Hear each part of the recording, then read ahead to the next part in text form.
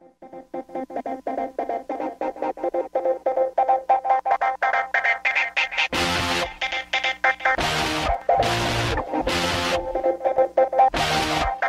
go. We're planning on tonight. It's hard to find you. We're planning on today. I've never felt so far away.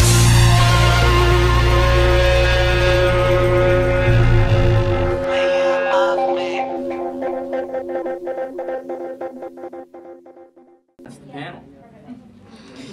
Good night. Shall we make you in charge by default since the moderator didn't show up? Hey, you are You're in filming charge us. of- Oh, I mean, no, I have no problem. You're going to do that anyway. I mean, I It's moderated Doctor the last one. Which one is this one? Oh, this is Rebooting Doctor Who and how we would do it. Okay, so this is the how would we reboot Doctor Who ourselves? And like I always like to do, since I am now the de facto moderator, we'll start at the very end down there, and we'll introduce ourselves. Barb Fisher. I am the writer for the webcomic Sludge Bunny, and formerly the writer for the webcomic Fragile Gravity. Okay. I'm John Betancourt. I'm a writer, science fiction books mostly. I've worked on Star Trek, Superman, lots of media-related stuff for the professional publishers in New York. My name's Tom Rockwell. I go under the name Devo Spice. I'm a comedy rapper. I bill myself as the redheaded stepson of Weird Al Yankovic and Eminem. It's the easiest way to describe what I do. I've been watching Doctor Who since I was 8 or 9 or something like that. And I'm performing at 4 o'clock over in Anaheim. Shameless plug. Shameless plug. Alan Moen. I am an artist, contemporary art, and performance art as well. As far as my contemporary art is concerned, I've shown in Maryland, Philly, Delaware, and Vancouver, which was my biggest show. Sorry, I'm late. Pretty much it. And there's our glorious moderator. Oh, this is our actual moderator. Oh, I'm supposed to be moderating this? You're just saying that because I'm late. No, there really is an M by your name. Yeah. Really? Yeah. God damn it. Yeah. So we made Davey do it since Yes. you weren't here. Oh, okay. Well, you can keep going. I'm Okay, fine with that. cool. Well, then you sit here and introduce yourselves while I get a I chair. signed up to be on a panel with you, Keith. You have to moderate. Okay. I'll sit on the side here. Okay. Anyway, I'm sure I'm not on the camera there, but that's okay. It's okay. That's okay. I don't want to break the thing. Hi, I'm Keith. I have the oddly irrelevant distinction of being the first native-born North American citizen to write official Doctor Who fiction. Hoo-ha! I had a story in a 1996 anthology published by Virgin, which had the license at the time, called, the anthology was called Decalogue 3. There was also a story in there by some obscure British guy named Stephen Moffat. It was, I don't know if you know who that is. I always wondered what happened to him. He had a good story now. No, I remember actually, in all seriousness, the Moffat's story in Decalogue 3 was brilliant. I thought it was one of the 10 best Doctor Who stories I'd ever read, which is why when I read he would be writing stuff for the reboot of the show in 2005, I was very happy because I had seen that story way back in 1996. I've been a fan of Doctor Who since I was 8 years old and found it on my black and white TV in my bedroom. And I've written, besides that one story, I also wrote a story for one of the charity anthologies that Outpost Gallifrey did in 2001 called Missing Pieces. A short story for one of the short trips anthologies, Destination Prague, where I did a Golem of Prague story. And I also edited The Quality of Leadership, another one of the Big Finish short trips anthologies, where I was responsible for both Peter David and Diane Duane writing Doctor Who fiction for the first time. The odd thing being that it took that long for it to happen. But anyway, so that's me. So what were we talking about? Introduce yourself. No, I didn't. Go for it. You want me to? Okay. Who are you? Yes, who am I? I am Davey Beauchamp. I'm a writer, a librarian. I do a lot of different things. Produce movies now, which is really strange. And I also have I'm now doing which got me through grad school, a video podcast about Doctor Who from the American standpoint. What we think of it, what we like about it, and it's strangely growing in popularity. I don't know why or how. It's about Doctor Who. I know, exactly. But yeah, that's who I am. And I'm pretty sure most people in this room actually know who I am anyway, so. I didn't. You're who? Yeah, exactly. too. Yeah. So, do you want me to actually moderate this panel now? Yes. Okay. What are we supposed to be talking about? Rebooting Doctor Who. Rebooting Doctor Who. How Okay. would you do it? Is that what we're supposed to talk about? Yep. Yeah. Yeah. Okay, I thought we were going to be talking about. The impression I got was, show you how much I paid attention. I thought we were going to be talking about the actual rebooting of Doctor Who that happened 7 years ago, but I guess not. That's old now. Oh. I mean, the thing is, also, and to be fair, it wasn't really a reboot either. No. You know, I mean, I don't know if you really can reboot Doctor Who. I mean, what would you have to do to it in order to reboot it? It reboots itself all the frickin' time. You know, I mean, you could argue that it rebooted itself in 1966 when William Hartnell couldn't continue. And in essence, they started over with Patrick Troughton. I mean, the show has always been kind of multifaceted and flexible and unwilling to be tied down by such irrelevant concerns as consistency.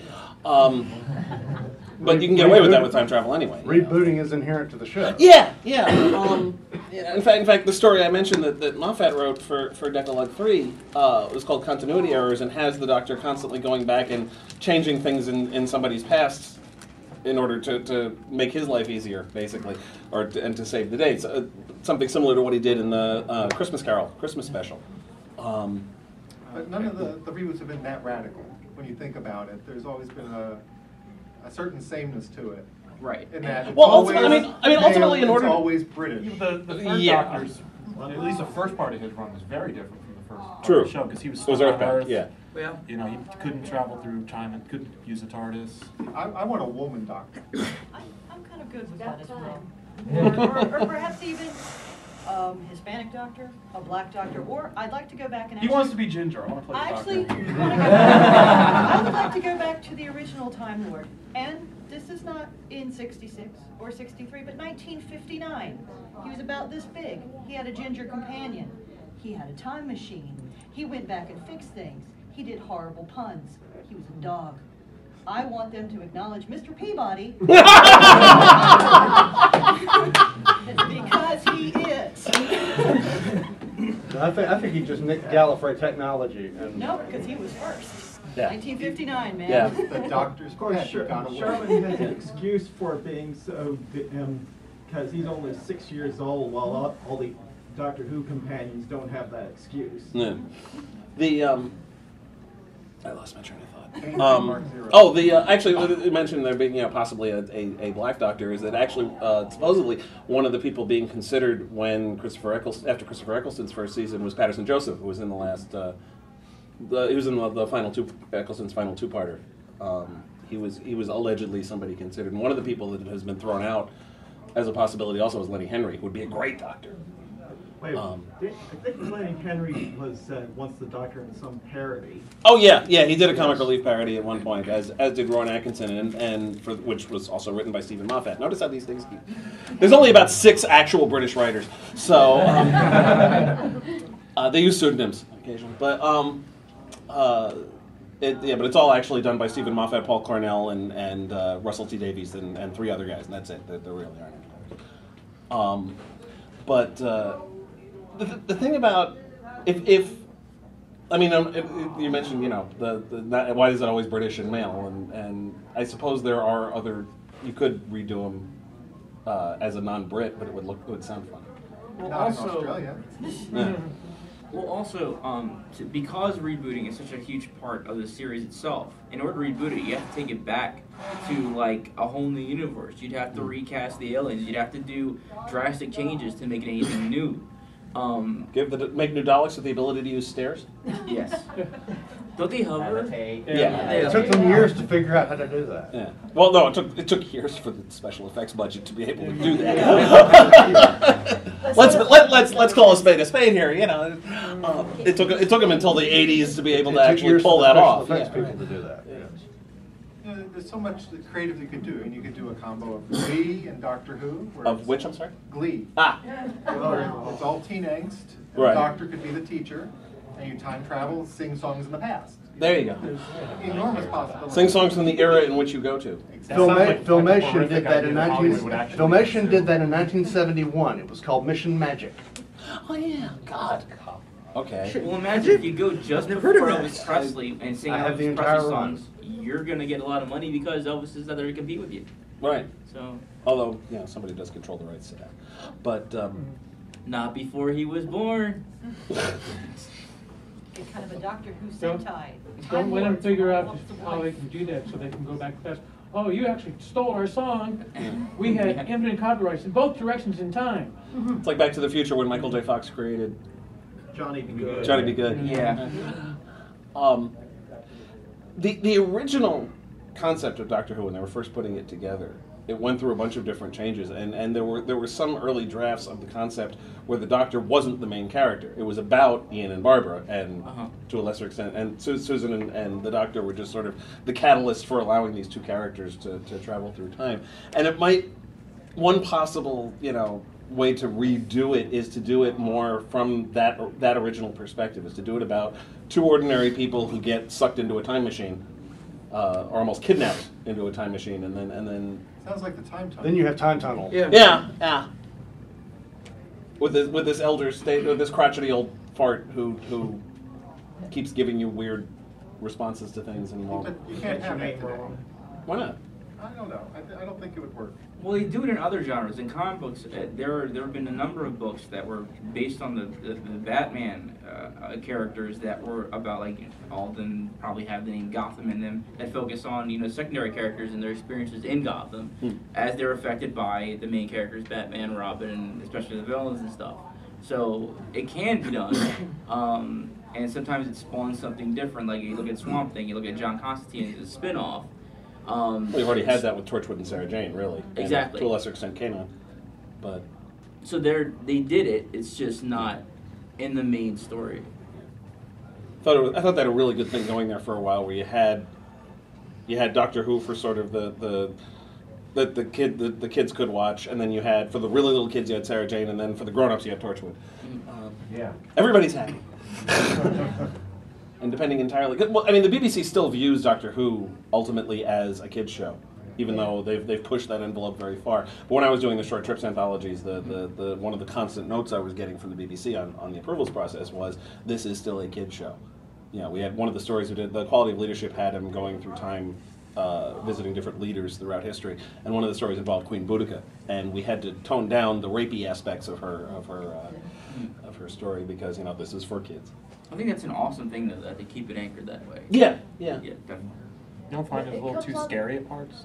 I mean, because the first episode with the Weeping Angel scared the crap out of me. Oh yeah. No, like I said, they do push that, but the idea is to frighten the kids in a good way. Yeah, part of the concept is you're supposed to have to run behind the soap.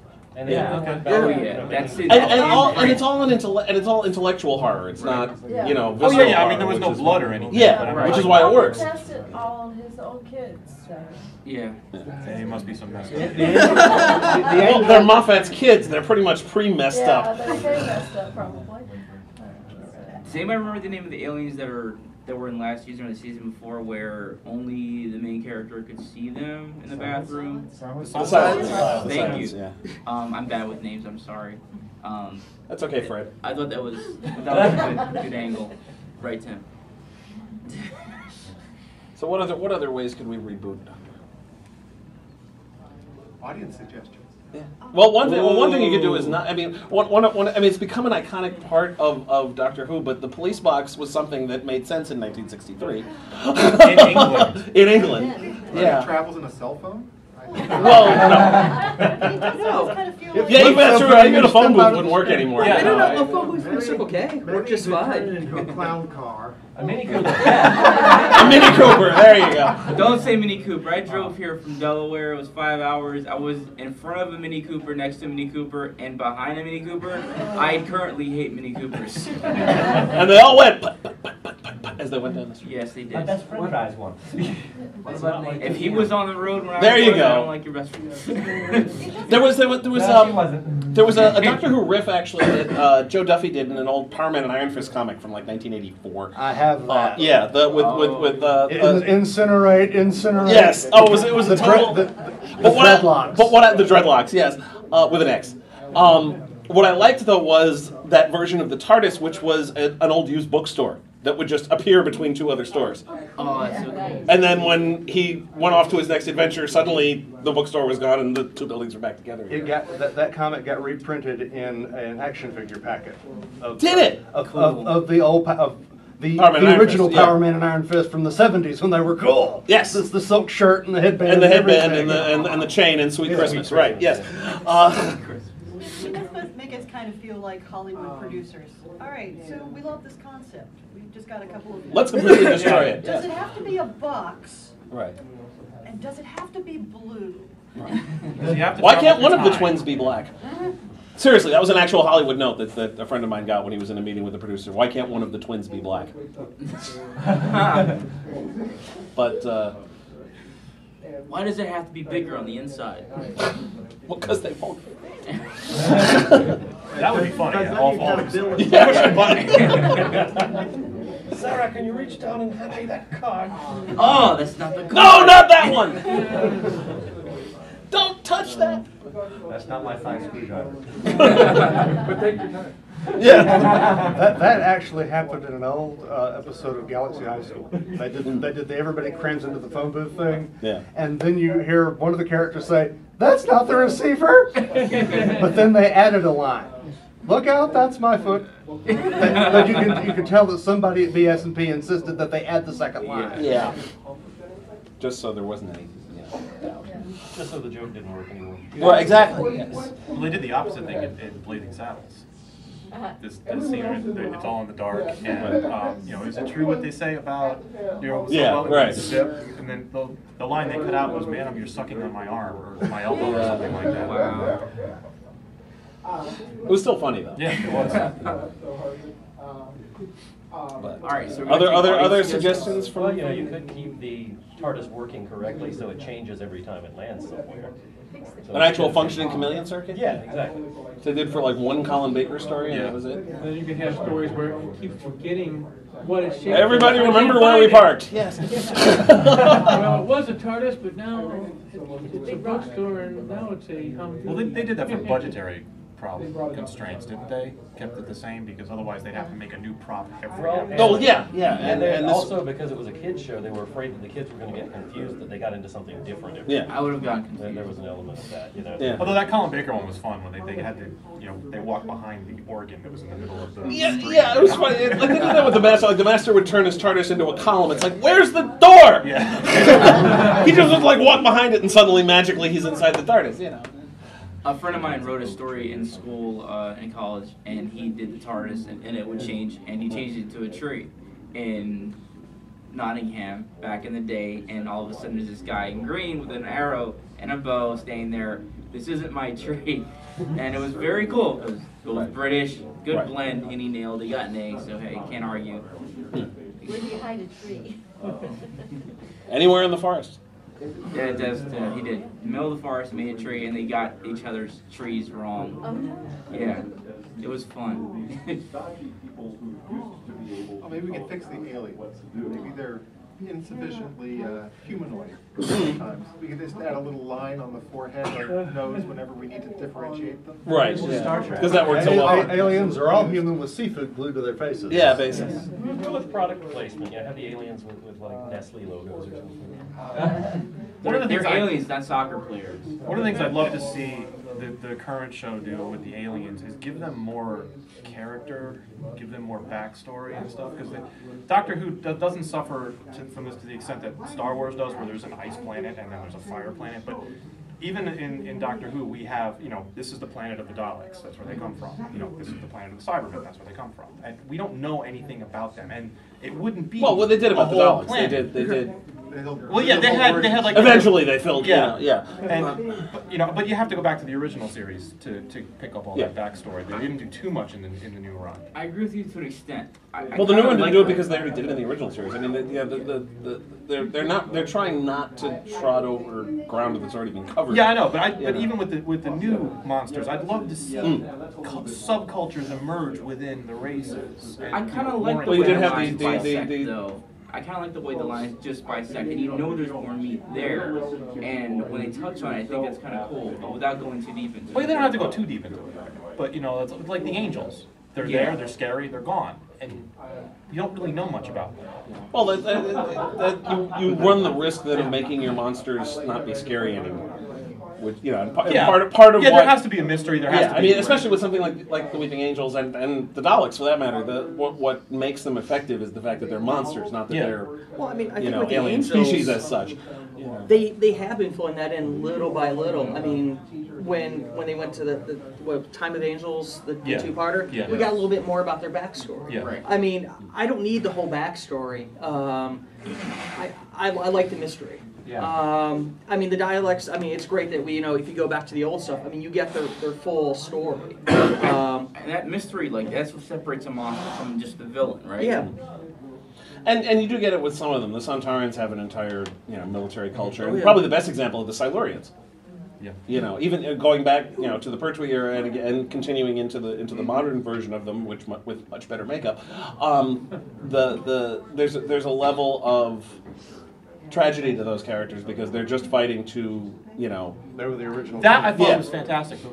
The one with they're coming out of the ground. Yeah. They're reawakening. I thought that episode was fantastic because that was we got a story and they had clear motivations to what they were going to do and stuff. Yeah, and they weren't just being evil. They weren't just being evil. They were protecting their characters, home. and there was inter-conflict between the Silurians, between the Doctor and the military, and there was intercultural clashes. Who wrote that one? Was fantastic.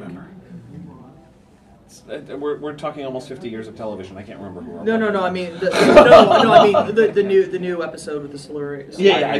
I really don't remember. Anybody? I was for that episode. Nerds are the you? lizard masks is actually how they look, but the human faces are how the Doctor sees them. Well, the human face. I mean, the thing is, the human face actually looks the current version of the makeup is much more convincing. It doesn't look like somebody in a suit. It doesn't look like somebody in a lizard suit. Yeah. And I do like the one member of the Silurians who became a Victorian kick-ass vigilante, which is a perfect example of what you were talking I about. just wanted to know who's going to bring the Ood into this. The Ood are an interesting character. Yeah, they're not very practical. But They're not, no. I mean, they're one of those things. They're better for how they look and act, and if you actually look at them too closely, they don't entirely work, but they look cool. I want to know how they eat. They're kind of almost like the universal conscience, though. Yeah. When things are bad, it happens to the Ood, and you feel bad that it's happened to the Ood. Until they're killing people, then you're like, I can't feel so bad that horrible things have happened to you because But also the whole, holding the globe thing. How the hell did that evolve? That just bugs. It's like their version of the cell phone. Right. That's all. So we'll be like that in the future, always holding our cell phones no matter what. In order coming. Walking around with your brain in your hand. It comes back. It's actually a pipe. They're just trying to look distinguished. What about multiple Time Lords? I know he's supposed to be the last one, but if it's a reboot, maybe there's somebody causing him trouble that's also Time Lord? Well, I mean that would be in essence going back to what they were doing in the original series, particularly for the in the Pertwee era, where the Time Lords were constantly sending him on errands and making his life miserable. Well, I mean, we don't know what actually happened after the Big Bang 2. A lot of stuff got rebooted that we don't know fully about yet. I mean, we got old Cybermen back with that reboot. So, I mean, there's very easily could be... they could do anything at this point. Yeah. Exactly. Well, yeah, like they couldn't before. And also that's what I mean. That's why I said when I said at the beginning of the panel, what would you have to do to it in order to reboot it? I mean, it's rebooting all the time. Davey, what would you like to see them bring back? Honestly, I would like to see the Time Lords come back. I mean, to be perfectly honest. And what really surprises me, I'm listening to Shada right now, the new one, and wow. The one with McGann? No, this is Lila Ward's reading it. It's just a reading of the script? Well, no, it's another author. BBC gave him the original shooting script, and he's flushed it out. I didn't realize there were so many Renegade Time Lords before there were Renegade Time Lords. And Prison Planets and all this other jazz. I mean, I don't know how they would have filmed Shada back in the day, but it's a really interesting story by Adams. Well, it's okay if you can always just read the first Dirk Gently book, and most of it's in there anyway. So. Which is a show I'm digging right now that they're airing. Oh, they're doing it. Yeah, they're doing a whole. Did that finally go? That finally started airing? Yeah, I knew it was in development. I didn't know it was it's third episode now. So much fun. I knew that was in development, but I didn't know. Yeah, but yeah, I'd like to see the Master back. I mean, that's one of the things. I liked him having that opposite. That certainly were. Although I got to tell you, Derek Jacobi in 6 seconds was a more effective Master than any of the others, and that's with no insult intended toward Roger Delgado or John Sim or Anthony Ainley. But holy crap, was he amazing in those 6 seconds? I noticed Eric Roberts wasn't in that list. That was a deliberate choice. Because I'm perfectly willing to offend Eric Roberts. When I saw Derek Jacobi, I was, why did you switch to John Sim? Jacobi would have been so damn scary. Probably because they couldn't really afford Derek Jacobi for one episode. Because he's Derek fucking Jacobi. But he had so much fun. Oh yeah, yeah. And you know, and watching him as the professor, for that matter, you know, he was where he was basically, you know, he does the befuddled act so well, as well, you know. And from what I understand, Bernard Cumberbatch is going to be coming on as the new regeneration of the Master, as well. Yeah, that's what I'm hearing. Oh, that rocks. Yes. Okay. Yeah. But I don't think it's going to happen until the 50th. I think that's they're waiting for that. But while I enjoyed John, it was funny because John Sim is somebody who I had only seen John Sim in Life on Mars. So when he showed up when he regenerated in the TARDIS and started cackling and running about, I was like, wow, I had no idea John Sim could do that. I thought he was channeling Frank Gorshin. A little bit, yeah. There's absolutely nothing wrong with that. If you're playing a villainous character, you could do worse as a role model than Frank Gorshin as the Riddler. It worked. It worked for him, and it worked, and it was just. But I lost my train of thought again. Any other thoughts on rebooting?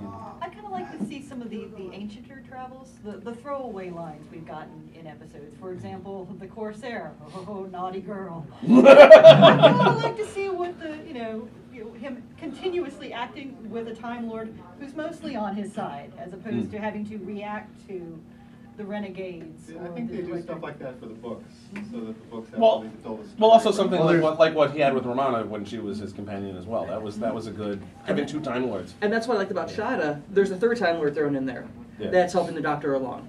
Yeah. It was kind of interesting to see these different, perspectives of other Time Lords. I mean, I think it would be great. Although, you start to wonder how many of these damn renegade Time Lords.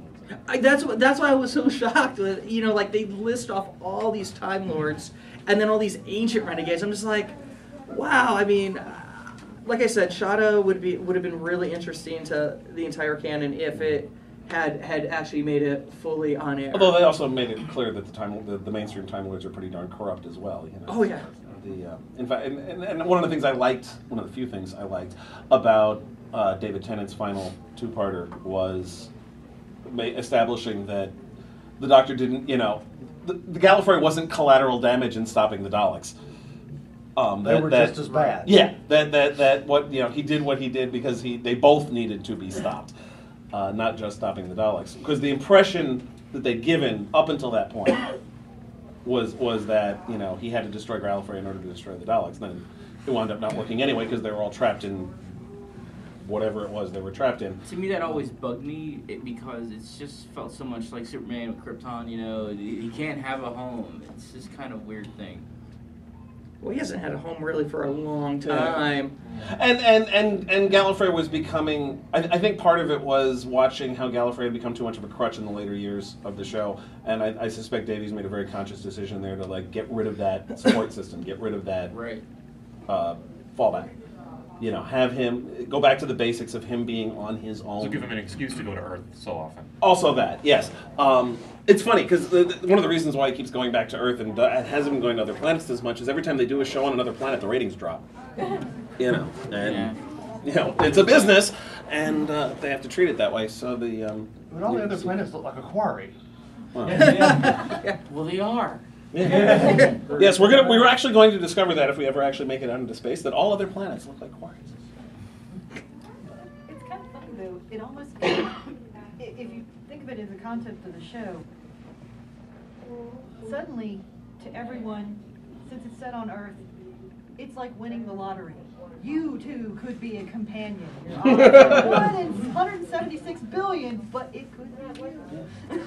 One of the things I like about this particular the one substantive change they made when the show started up again in 2005 was the companions actually having exterior lives. Yes. You know, the up until then, aside really from Ian and Barbara, you know, at the very beginning, none of them, they're all like, were perfectly happy to just completely upend their lives and travel in a phone box with somebody, and you never got any impression that anybody missed them. Right. You know, or that they had people that they left behind, which really doesn't make any sense. You know, if you're in a time machine, you can get back the second you left.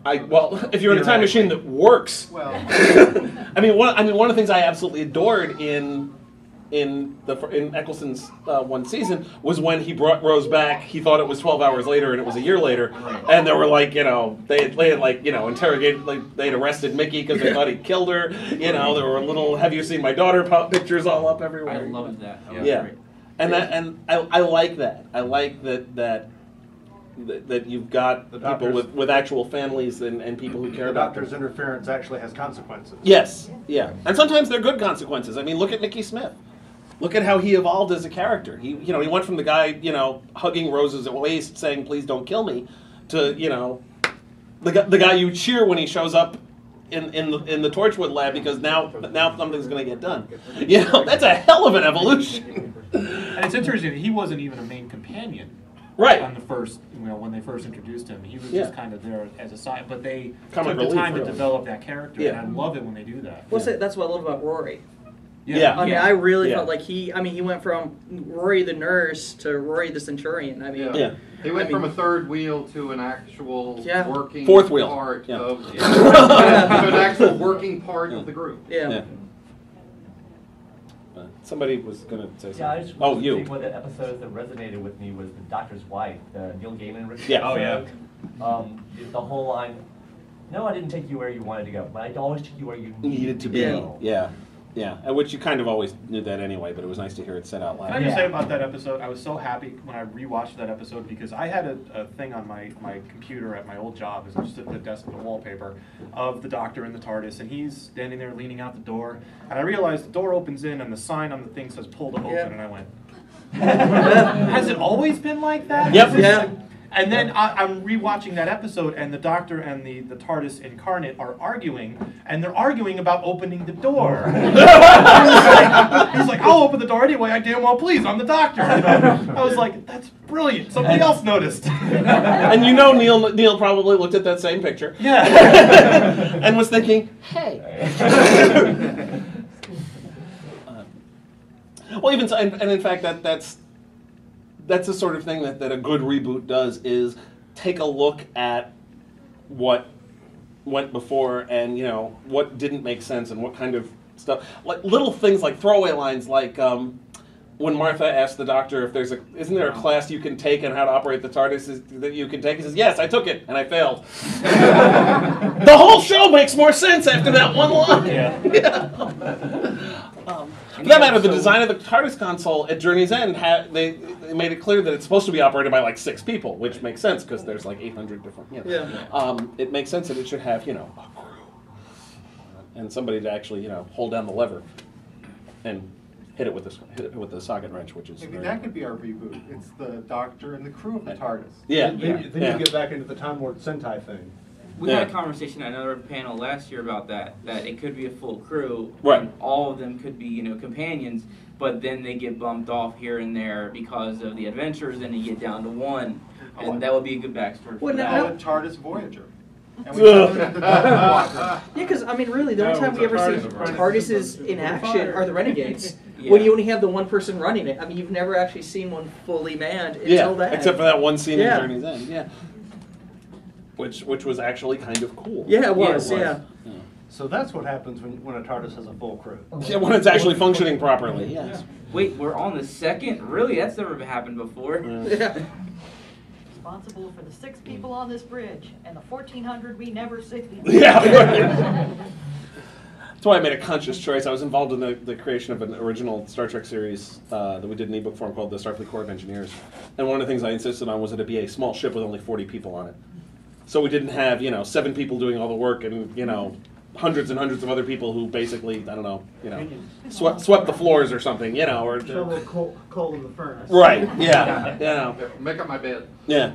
We also tried to occasionally show, beta and gamma shift too, just because it's like everything always happens on alpha shift every time. I digress. It could have been 3 different series. Huh? Starship, Corps of Engineers, Alpha Shift, Beta Shift, and then you have crossover episodes. That's right. Yeah, just like Doctor Who, you could win one for the smaller kids, the kids, and the adults. Yeah. But one of our writers very deliberately had an entire thing set on gamma shift just to have different people on the bridge. Yeah. But they were all strangers. You couldn't root for them. No, we'd already introduced them in other. They all wore red shirts. Yes. None of them died. Well, some of them died, but that was the whole time. We actually had one story where we killed half the crew, but that was Dave Mack. He does that. Any other questions from the audience, or comments, or suggestions for reboots, or other ways? Well, I always wondered if the Doctor stole one of the TARDISes. How many did the Time Lords actually have sitting out there, and what were they doing with the rest of them? Well, the one he stole was supposedly in for repairs. Yeah. So what are the rest of them being used for all the time? And how many are there? Well, we saw some of them sort of or variants in war games. Yes. Yeah. So I mean, they're there. They have them. Yeah. I mean, what are they doing with them? Yeah. In The Doctor's Wife, we saw the remains of a lot of them. Yeah. Something I think could be interesting is have a companion that is a non-human but is also not a Time Lord type character. That's somebody that's still a finite, relatively short-lived being, but has a totally non-human perspective. I think it should be a parasite that takes over Martha Jones, just so I can see her every single episode. Well, there were in the Doctor Who comic books, they had a companion who was a penguin named Frobisher, which you can do in a comic book because you don't have to worry about casting. Well, and they did have the robot for a handful of episodes. 2 episodes, because they couldn't actually make it work because again, special effects budget. But yeah, I mean, we have had some aliens who were allegedly aliens on the TARDIS, but they were all basically human. Like Turlo, for example. I'm thinking somebody that is a specific non-human voice that you use as a writing device for. I mean, one of the things I liked about Turlo was that he was a male companion who was basically a coward. And who only looked out for himself, which was just for a change, after getting years of the Stevens and the Ians and the Harry Sullivans and the other guys leading with their jaws, it was nice to get somebody who was like, screw this, I'm hiding under the table until everything's good, until it's safe. So what races do you think would make a good companion? Because the first ones that come to my mind are just from the first season of the reboot, the evolved trees. Oh yeah, they were cool. They were, yeah. I mean, I don't know if they could afford them to do that makeup every week. Yeah. But yeah, no, and I like the interaction between her. I have a feeling you can play with costuming and some things that probably Well, you could streamline it. If they could make Planet of the Apes makeup work on a weekly basis back in the 70s, I would think now surely they could find a streamlined version of that was close enough that would be viable. They could have elements on them and do other elements, green screen also, like how green screens do with elements on it and then like fill in the blanks. I mean, you put the cheap stuff on so that you can get in character and do the expensive stuff on the computer. It just struck me that it could be interesting to have somebody that, because you're always getting the Doctor explaining to the humans why he's doing this, and the humans are giving their point of view. But that's mostly so coming from a we as different the mindset audience entirely. Getting. Yeah, the Aussies can make Farscape, the Brits can make an alien companion. Well, the creature, Farscape was the creature shop, and they're special. And sadly, not everyone can be the creature shop. I mean, I would like to see a Cyberman or just like one of his like mortal enemies, like monster-wise, so cool. And being a companion. You just pull 7 of 9. Pull 7 of 9. That's exactly where my brain went. Yeah. I mean, I think it would be definitely an interesting like a reformed Cyberman. That would be really interesting, actually. Or like the girl from Torchwood that was partially converted. Yeah, I think it'd be really interesting. I think you should have a casting call, have a couple of them come out. So when the angels come out, you can go, are we going back in time? Really, we're going back in time. So that'd be You know, cool. that's Yeah, an that idea. would- Have a that- shellless Dalek that actually discovers that he doesn't want to go back in the shell and has some other apparatus instead. You know? That'd be cool. Then basically the Doctor would be traveling with a little squid. Yeah. You can sit on his shoulder. Yeah. We're all thinking that. Like a Crown pirate. from Yeah. Teenage Mutant Ninja Right. Yeah. With an eye patch on the squid. Yeah, that's why you Could use say the R shell. a You could lot. then do more or less anything you wanted visually with it. Right. So he doesn't look like a Dalek anymore, but still has the Dalek Yeah, perspective. yeah. I think that could be really cool. Although you really don't want to have a companion who talks in a monotone. Yeah. If you can avoid that. What about one of the cat nurses? Mm. They kind of That are would the be one of the interesting. chewy moral center of the universe. So. Yeah. Yeah. Yeah, that's a good one. Yeah. That There'd would be that would be hairballs all over interesting. the TARDIS. Mhm. Yeah. Well, you know, you sort of wonder what sort of things K9 left around the TARDIS. So. Just stray nuts and bolts. Yeah. Some oil every Yeah, so yeah. often. Oil spill.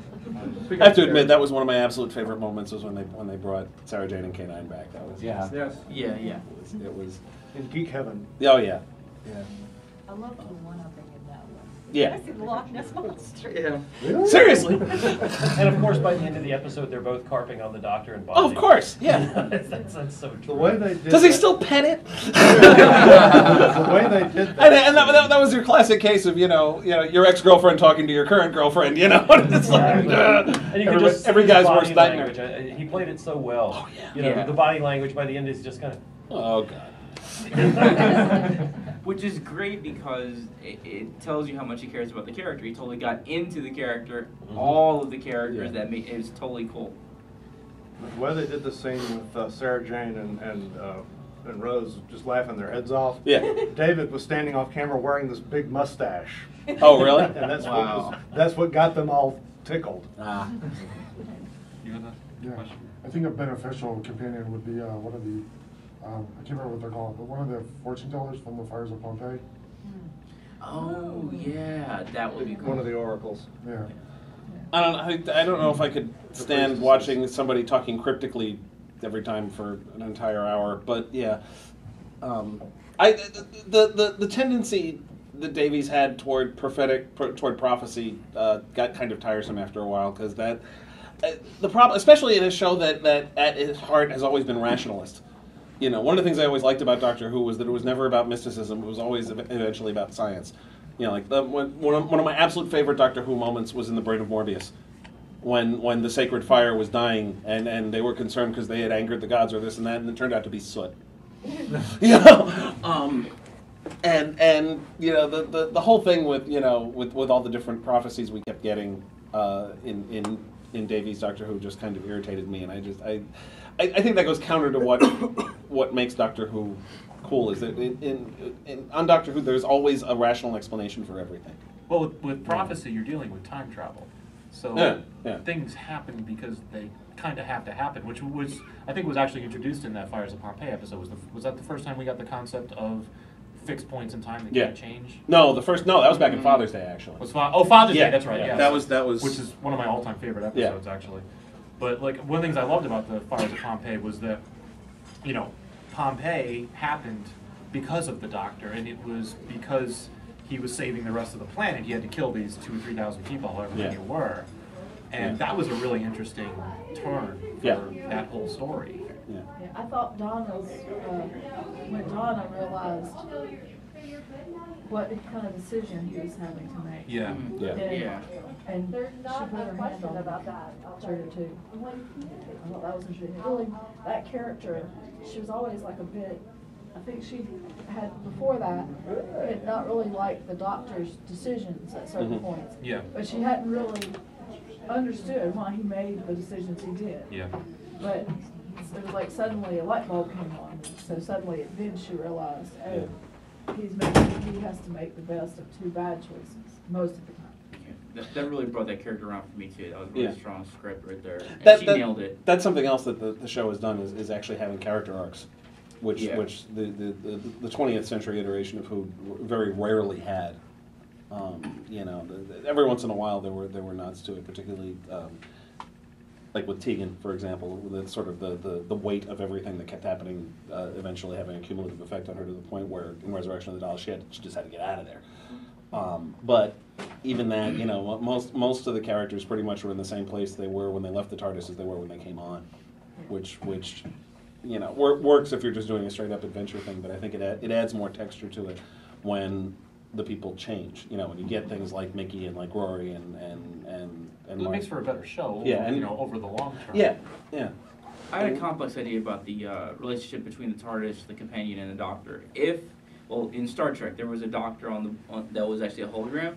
Right, I'm bored. Yeah. What if there was a manifestation of the TARDIS? And that would be interesting because it could change, you know, be a different person for different situations, but it would always kind of be on the Doctor's neck about the decisions he made in the past.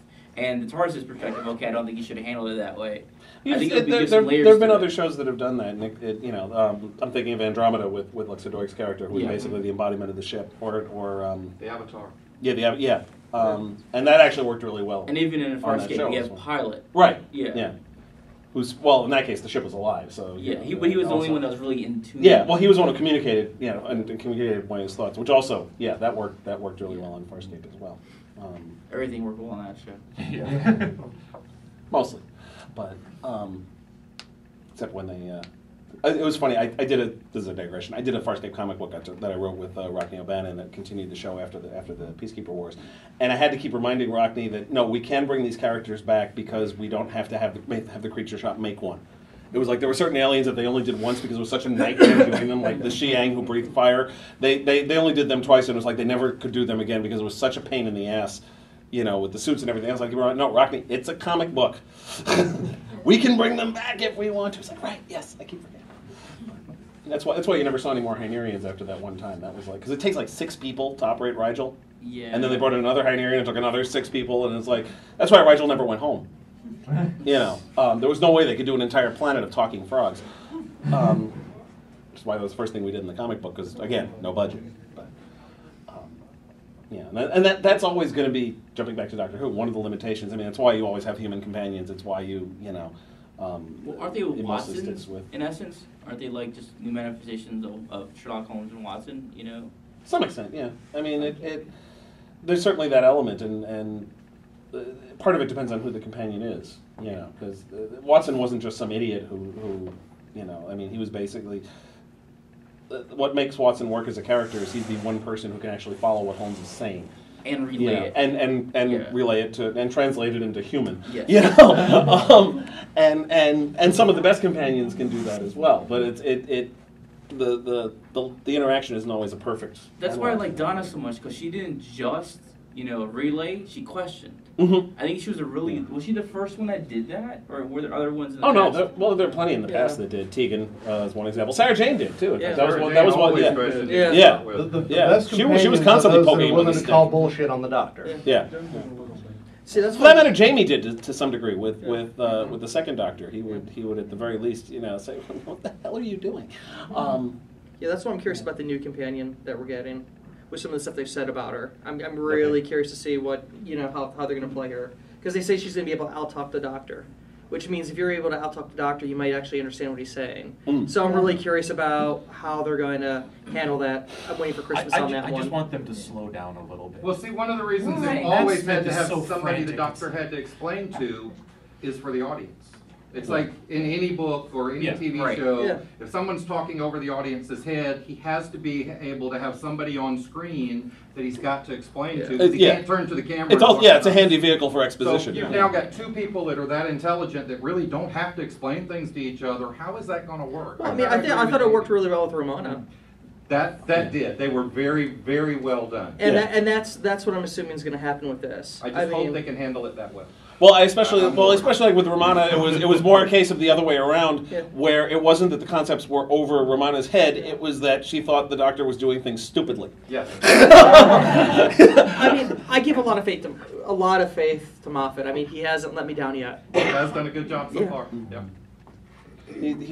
I'm hoping he'll dial back the story arc elements, just because there's a danger of constant diminishing returns where okay, you know, this year this big thing happened, we ended this, so now we have to do something even bigger, and then next year it's going to be even bigger, and now we're going to blow up the whole universe, and it's like after a certain point it's like, really, well, no, you know. I think my favorite episodes are the one-offs.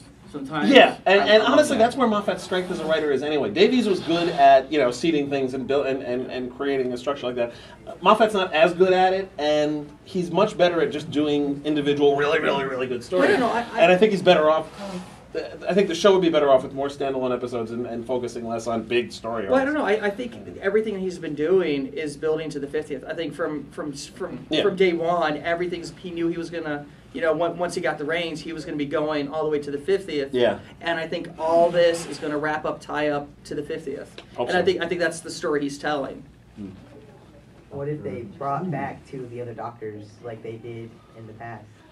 Well, the problem is there's an issue with Eccleston in that he won't do it. He's one of those weird, method actor types who has particular ways of doing things, and they wouldn't have he to won't. bring back Eccleston if they put in the next Doctor, if they're going to have him regenerate this season. Yeah, they could. I mean, they could bring other doctors in fairly easily. Hell, they could bring in Paul McGann if they wanted to, or Sylvester McCoy. He said he'd do it, by the way. I saw yeah, Icon. yeah. McGann's game and McCoy's game too. Yeah. He might. Well, he's probably more pleasantly disposed. Yeah, Peter Davison did for the little the time crash that was a really neat bit. little sequence. Yeah, It yeah. was. They did it beautifully. And Moffat wrote that also, actually. And one of the best lines in it is when he steps up and says, "My God, he changed the desktop." I love watching the Davison ones where they have the cutting edge computer graphics. And what's worse, I remember watching them when they first aired and thinking, "Wow, those are really cool computer graphics." But they haven't dipped. That's the one thing they haven't done in the new show yet. Is done their version of the 3 Doctors and the 5 Doctors or the 2 Doctors is having him encounter, aside from Time Crash, which is not really part of the mainline story. Actually, wouldn't it be interesting? Well, in the comic books, there's Superman, and he actually met Superman Prime, who was the ultimate manifestation of himself, who came back and met him. Or for them, all the old 50s thing where Earth 2 would cross over with Earth 1. And he had to deal with stuff Yeah. involving the sun and everything and come back. Would that be cool to see Doctor Who standing next to what he's going to end up as and have to, I don't know, address that? It's harder to do that because then you don't want to tie yourself to, especially when you're producing an ongoing TV show that has lots of external factors, you don't want to tie yourself to something that's going to happen that you may not be able to make happen later. Something Joe Straczynski learned to his regret when he did Babylon 5. He did a flash forward to the station exploding around Garibaldi, not taking into account little things like that. Wasn't how the story was going to go, plus the fact that Jerry Doyle was going to go bald. Or having to structure an entire scene around Londo Mollari not being able to wear the suit he wants to wear and having to get his old one from the cleaners because 3 years earlier he did a flash forward of him wearing the purple suit while the shadows came flying over his planet. It's dangerous to tie yourself into forcing yourself to do something in the future and then having to go back on it later. Or not be able to fulfill change. it. Oh yeah, but then that takes the fun out of doing the flash forward if you can't. So it's easier to have him meet past versions of the Doctor where we already know what happened to them, so you don't have to worry about screwing yourself over going forward. The Valiard opened up a can of worms on that front. Yeah, but that was sort of a manifestation of. It wasn't actually the Doctor. See in episode 4, and then you have the Doctor you're familiar with for the rest of that season. Yeah, I'm just really interested in the entity, and I know he's I guess he's still young on in terms of his species. I would like to know what's next. Go ahead.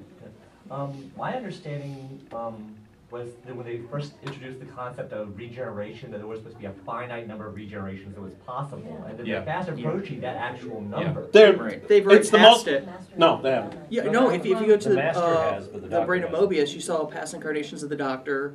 And if you look at some of the other episodes, you've seen other incarnations of the Doctor. Yes. They've passed that long ago. But in the 5 Doctors, 12 regenerations, I believe. Yeah, but if you go to the 5 Doctors, they offered the Master. If you help the Doctor, it will restore your regenerations. Yes. Also, honestly, it's the most popular TV show in Britain. They're not going to tie them. They're not going to cancel the show because of something that was established on an episode 20 years earlier. Deadly Assassin, I think. Do a reboot.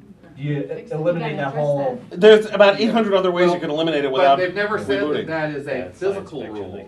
What if that's just a law? Yeah. Well, who the hell is he to listen to the laws anyway? Exactly. And I think there was a line when Matt Smith appeared on Sarah Jane. There was a line about how something about how there was no limit on the regeneration. Yeah, he said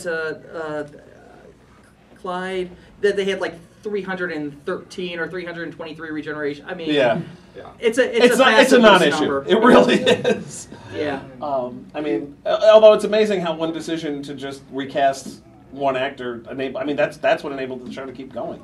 Yeah. You know, it was just a simple. You know, oh God, we got to do something because William Hartnell's dying and our show is still successful. Keith, that looks like we're about out of time. Oh, are we? Yeah. Time is up. 8. Oh my God, we're out of time. No, we're not. I'm doing a reading somewhere. Okay. I'm doing a reading in Cove if anybody wants to see that, and I'm sorry, in the boardroom. This is Cove. And I'm performing at 4, and I do have a Doctor Who song in my set. And you should go see that because he's very talented. Anyway, thank you all. Thanks, guys.